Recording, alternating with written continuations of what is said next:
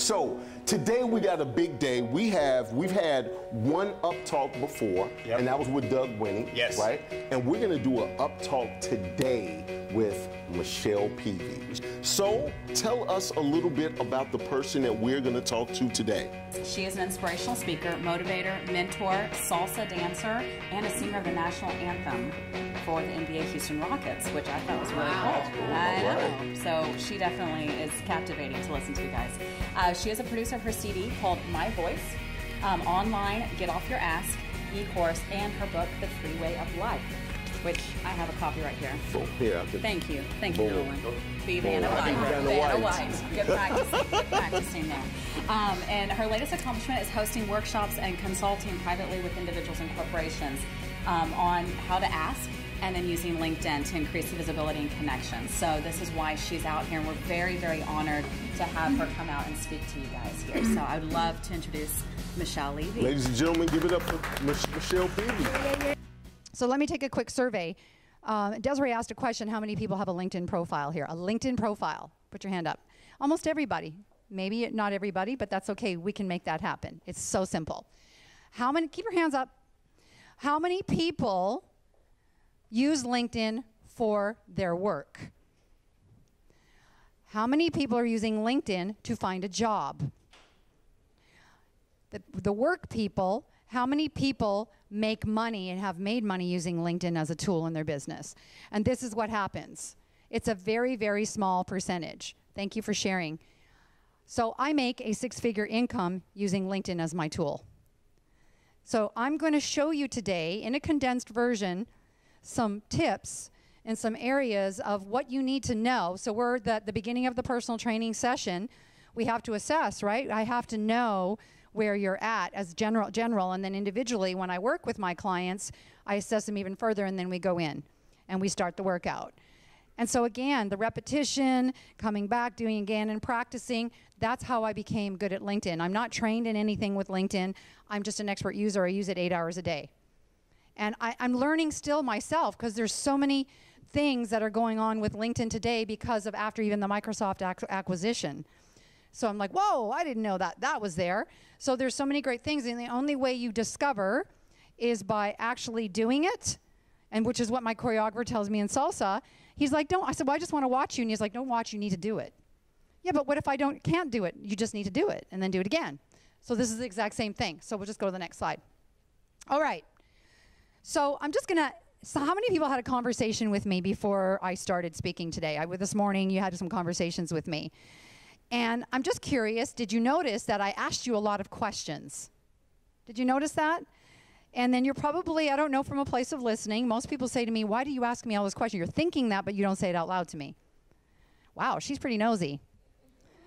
That's what happens. But did you know that the area of questions and curiosity is what gets you answers? That's how you're able, and especially in a place of networking, I ask more questions because my ultimate idea is to know exactly what is it that you need in order so I can help you. But I keep asking and I keep asking because I'm not getting enough information in specific keywords. So let me tell you what ASK stands for, and it's an acronym. It's the same thing. I want you to go back to the gym and the personal trainer.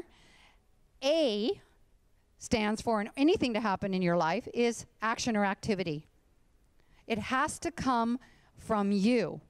And I hear a lot of people say, I have a LinkedIn profile, and yeah, I got a picture, and I just, you know, I don't know, it's just there. Because we live in a world of, especially in the millennials right now, and I'm not going to disrespect any millennials here in the room, we just live in a place of a world of expectation, and they're going to come and find us. Because I have a LinkedIn profile now. No. That's not what I do as a headhunter. I go out and I create action every day. I go after people that are matching up some of the things that I'm looking for, and I try to get some communication and dialogue going to get a result. So A is action and activity. S is say it out loud, speak it. Don't think it, speak it, because I know the people that I was talking to here in the room today before we did this, I know that you were thinking that. Wow, you ask a lot of questions, girl. But I want to know. I'm pulling it out so that I can help you. That's my intention. And K means keep it moving. So it's the practice, the repetition, keep it going. So always remind yourself of that. Again, you're not going to remember everything in here today, but remember something that's on this slide. I want you actually to write down this website called fearbuster.com. This is a guy, I can't say his name, he's Asian, from Austin. If you go to his website, it's Jing Jiang or something like that. He was on TED Talk. And he talked about actually the 100-day rejection challenge. You can watch the video, but just an example of what that video talks about is the area of rejection. He put it out to himself and he said, for 100 days, I am going to go and ask for really, really crazy things with no expectation of knowing if the answer is yes or no. I'm just going to do it, right? So what happened was, for example, he dressed up in a soccer uniform and he knocked on a stranger's door. This is a true story. And he knocked on the door and he said, hi, can I play soccer in your backyard? And the guy said yes. And he played soccer. So then he said to the guy, you know, I wanted to know, why did you say yes? And he said, because you're dressed the part. You look like the part. Or actually, he went to Dunkin' Donuts and he asked them to make 5 donuts in the shape of the Olympic rings with the colors of icing, the same color of the Olympic rings. They did it for him. They brought the baker out. The baker did it. And then he said, how much do I owe you? And he said, nothing. Just take it. So did you know that experiences happen if you go into just asking for what you want and saying, you know what? I don't care if the answer is yes or no, but that's what I want. I'm going to ask for it. That's what happened. And I specifically, if you go look at my table afterwards, there's a pair of shoes on there. And people are going, why does she have her shoes on my table? I made those shoes. I have no clue how to make shoes. But somebody, I asked about it, and I said, I want to do that. I actually had a shoe party, and they taught us, and I bought somebody in who knows how to do that. So then you got to go find the expert that knows how to do that, that can help you. Right? Other people's ideas. Yeah? So just ask for it. With no assumption or expectation of yes or no. Just ask and let it happen. So don't get your place in a rejection. If you're scared, get up and say it anyways. Do it. Yeah? Okay, we'll go to the next. All right, so Microsoft acquired LinkedIn for $26.2 billion in June of 2016. They're in the final stages of the final acquisition and the changes. So would you not agree that Microsoft is probably going to put some pretty powerful things into LinkedIn? It's already happening. I've seen some things. I'm like, oh, wow. So here's an interesting thing, and you had mentioned it, and we talked about this actually in the meeting a month ago. Did you know that adding a professional photo to your profile makes you 36 more times more likely to receive a message and 14 times increase that you will be found? We'll talk a little bit more about your photo on LinkedIn. 44% of females use LinkedIn, 56% of males are LinkedIn users. Average time, check this out, this blows my mind because I use LinkedIn probably 8 to 10 hours a day. Average time a user spends using LinkedIn monthly is 17 minutes. If I am a performer in salsa and I practice 17 minutes out of 1 month, do you think that I am going to have a good show? No. Yeah. No, I'm not a natural in salsa, I promise you. I have to practice. In order to get really visible, how many people have, I'm just curious, under 100 connections on their LinkedIn profile, or you've looked and you don't know? Yeah, need to check that because that's where the visibility and connection increase for you. How many people, I know Susan you know and Terry you know because we talk about that. How many people are over 200 to 300 connections? How many people are 300 to 400 connections? How many people are 500 plus? How many people are 5,000 plus? There is such a thing. Are you a lion? So what a lion is on LinkedIn, if you have 5,000 plus connections on your LinkedIn profile, your word is called a lion, which means you're open and you receive everybody's connections. I'm not a lion yet. I have 3,500, but I have probably about 1,200 that I haven't received yet. It's on the corner. When you log into your LinkedIn profile, if you look into the corner of the box, just in that area of where your name is and look down, it'll tell you the number of connections that are sitting right there. So I'm going to say this, in order to get some increase in some visibility and connections, you want to get to 300 plus. And when I work with my clients, I teach you how to do that. And 500 plus and 5,000 plus. So here's what I'm going to say. Remember I talked about in the beginning, You have 8 seconds to catch somebody's attention. After that, you lose them. It's the same thing in your LinkedIn profile when people are searching and they're scanning. I get over 300 resumes, 400, 500 resumes sometimes a day. I just don't have time to go through everything. But when I'm going through it, I need to immediately see exactly when I'm going. I go to their LinkedIn profile. I immediately have to see something that's going to catch my attention, which are called keywords. Keywords, your photo, and your summary. Because when you scroll, what happens, I'm going to tell you right now, when I review resumes, I do not read the whole resume. I scan and I look, and if it's not there, I move on. So the LinkedIn profile is the same way, and everybody stops right underneath your summary when they're looking on your profile. And if they don't see everything that they need, they move on. So adding a professional photo to your profile makes you 36 times increase on receiving a message. And you'd be surprised how many, I specialize in recruiting executives and how many don't. But I'm like, that's a great headshot. Or even the young millennials, some of them don't know how to take the pictures. And I go, oh my goodness, why did they take that picture? They don't represent themselves well. That's kind of the conversation I'm having with myself. So here's a website. If you really want to know what people think about your picture, there's a website called photofeeler.com. You can take any picture. Now, what you've got to do, if people put their pictures out there, you can actually, they give you a set of questions to ask what you think of the question of their photo. If you rate their, maybe I think 20 photos, they'll give you 10 credits to put your photo out there, and people will do the same thing with yours. I've done it with mine, and I put the headshot that you saw at the beginning as my preferred headshot, even though it doesn't really describe who I am because I'm jazzy, sassy, and classy. But it's a professional headshot. You go to my Facebook page, you'll see something completely. So I took some of the fun pictures, and it's interesting what people thought. So if you really want to know what a neutral audience thinks of your picture, I suggest, and it's free, so go there. All right. Here's the key thing about when we talked about I want, and we got into a little bit of conversation in the beginning about some of the things you want, and then we changed it from but to and we got a little bit more specific. You can always tell when I mark the people that I've worked with, because you'll see right underneath their name in their LinkedIn profile, most people stay in a static title. Engineering manager, professional engineer, PMP, CIT, ABA in their headline. CEO, business consultant. Okay, so what I'm going to tell you about LinkedIn is not a right or wrong. It is what works and has worked for me, and what I teach you to do, how to do that. So this is a matter of opinion. You can take it as you want, totally up to you, but I'm telling you it works. I teach you to move that out because we live in a world, and I am a recruiter, executive recruiter. We live in the world of title. We live in the world of pedigree, education, right? So, yes, can that get you something? Maybe, yeah, sometimes. But does it really get you what you want? So if you go to my LinkedIn profile or Susan's profile or Terry's profile or my husband's profile, I made him do it too, you actually put out a statement of what you want. I want to connect with, I'm looking to collaborate with, I'm looking to whatever, and get specific about what it is you want.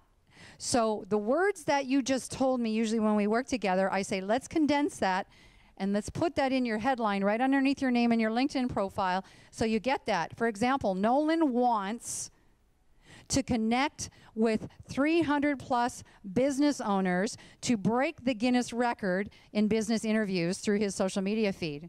Is that what you want? Right. So if he put that, that's what you're looking to connect with. You put it in writing. Terry and I went through this yesterday, and she goes, I don't know if I want to put that down there. I said, but let me tell you, once you think it, you ink it, you write it, then it in LinkedIn, then it makes you go and find it. I've had people, for example, I am looking to hire a VP of sales and operations in online digital advertising and marketing that live in Dallas, Texas. Do you know how many messages I get through my connections saying, I know somebody, you need to connect with this person? But if it just said recruiter, there's no creation of activity that goes on in there. So think about some of the things. So Becky might want to put in her LinkedIn profile, looking to connect with parents who are, we could get in more conversation, looking to, who want to excel or looking for a tutor to excel, learning disabilities or something like that and get specific about your geographic region in the Woodlands, in Houston, Texas. Some people say, well, I'm global. Start with your backyard. Because the backyard, there's lots that can take you global, right? Susan is, I am looking. We talked about that. She said, well, we're opening up Colombia with my business. And I said, well, then that's what you're looking for. When are you opening in Colombia? And you said, I think January? January. And I said, so that's an immediate ask. You can only ask for one thing at one time. So the ask statement, I teach you about that. We have the conversation, and then I help condense it, and I put it actually in your ask statement or headline statement right underneath your name, which puts you into action and helps you go find it. So there is a high impact. You got to remember, LinkedIn is proven. It's a human data analytics tool. And it is proven everything is based on specific words that are in your profile. Because when someone like me, who is searching for somebody that is you, and those words are not in there, I can't find you. All right, so here's the magic right here. This is the most important area to write your commercial, to write the ingredients of who you are, your achievements, your results, what your specialties are, what you're an expert in, and what you help people do. I spend a lot of time with my clients in this space right here. They can tell me and verbalize what it is that they're special at, but they can't get it in there for some reason. So I help break it down. And like I said, we get into this, and I help you kind of get more into the specific keywords, because again, keyword searches. And again, remember I said, people stop right underneath your summary when they're searching, and that's what they look at. So you have 2,000 characters actually to fill in your summary in your LinkedIn profile to not just brag about yourself, but you're talking about what you help other people do. Now, I will say something really, really quickly, and if you want to have this conversation, I had a conversation with a young lady in here about ProFinder. Who was that? About the freelance consulting, the learning organizational development lady. There we go. What's your name again? Okay. So there is an area, actually, that if you have a paid monthly subscription in your LinkedIn profile, I'm giving you a lot of information today, that I'm saying this feeds kind of with your summary about the words that you use. If you are a solopreneur, freelance consultant, work for yourself, you have to use those keywords, and there's a section when you have a premium paid subscription in LinkedIn that's called ProFinder. And ProFinder is a tool that actually lets you kind of market yourself as a freelance consultant or solopreneur in your specific area that you specialize in.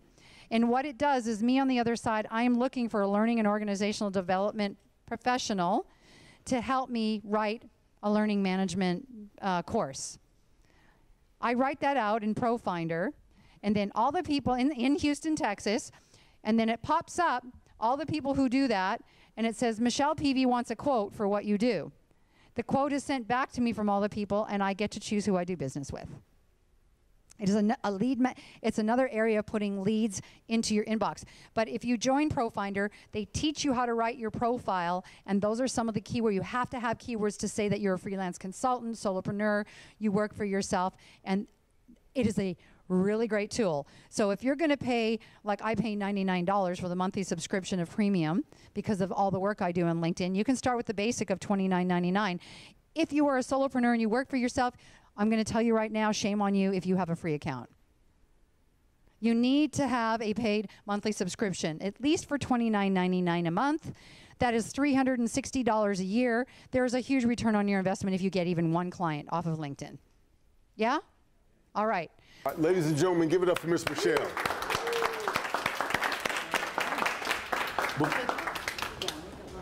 Do you want me to stick here? Yeah, I do, actually. I want you to get the microphone again. I want to ask you a couple of questions before you go. Okay, so you hold it and then ask me and I answer? No, I have my mic. Okay. I'm already mic'd up.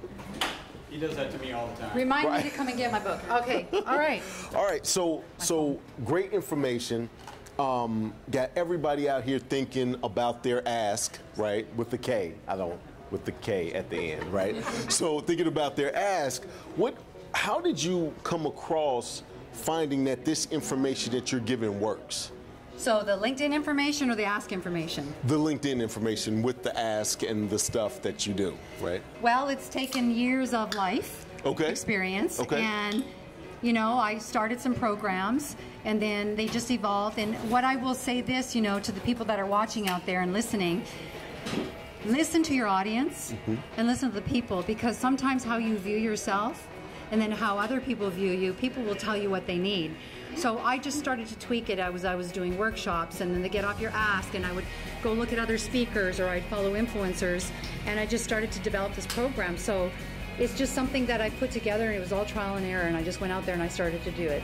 Okay, Yeah. all right. Yeah. All right, so how many of these a year or a month do you do? Do you have like a tour that we can get and we can say, hey, we're in Dallas, I was with you in the Woodlands and all that good stuff. Do you have some of that Well, going? I've done that. I have some coming up right now. It's the end of the year, so I'm choosing to stay in my backyard in Houston and give my Houston people the attention that they need. Okay. And, you know, I go out across Canada. I speak a lot. Corporations ask me to come out and, you know, work with them, and I'll put a big ask out, actually, to the people out there that if you're listening, or the people here in the room, is I want to speak in front of 5,000 women in Dubai, and I want to teach them how to ask. When you said 5,000, because I have something to where I want to do 5,000 people at once as well. Yeah. So when you said I step back like, girl, shut up, right? Yeah. So, okay, all right. So that's a big ask. Yeah. And why Dubai? I've always wanted to go to Dubai, and I've always wanted, because the women in the Eastern Hemisphere and the women in the Western Hemisphere, their approach is very different. Sure. And the Eastern Hemisphere is catching up right now, and they're learning how to get more powerful with their voice. But what if I could go out there and teach them a little bit more about getting specific about the power of asking? Boom. Yeah. Right. To magnify it. All right, Yeah. ladies and gentlemen, once again, give it up for Miss Michelle. Thank you so much. Thank you. Thank you so much. I want to thank Microsoft for having us here. I want to thank Michelle for coming out doing the up talk. Yes. Do you have any thanks? Thank you guys for showing up. And thank you guys for showing up. Until next time, love to live to love, and be well.